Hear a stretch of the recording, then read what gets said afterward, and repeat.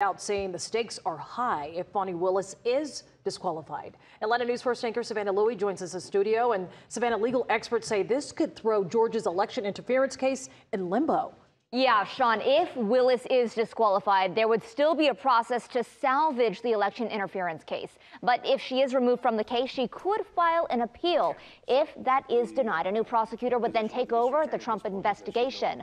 Multiple stakeholders, including the Georgia governor, attorney general, and the prosecuting attorneys council of Georgia, would determine who that person is. Atlanta attorney Joshua Schiffer believes disqualifying DA Willis and top prosecutor Wade is a very real possibility. Both her performance and Mr. Wade's were easily considered evasive.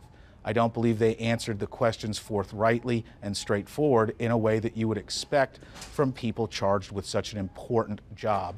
And I think it will be very hard for Judge McAfee to ignore that when he considers whether to disqualify or not. By removing the district attorney's office, you eliminate a lot of the theoretical stain people are talking about when it comes to the legitimacy of any conviction that would flow.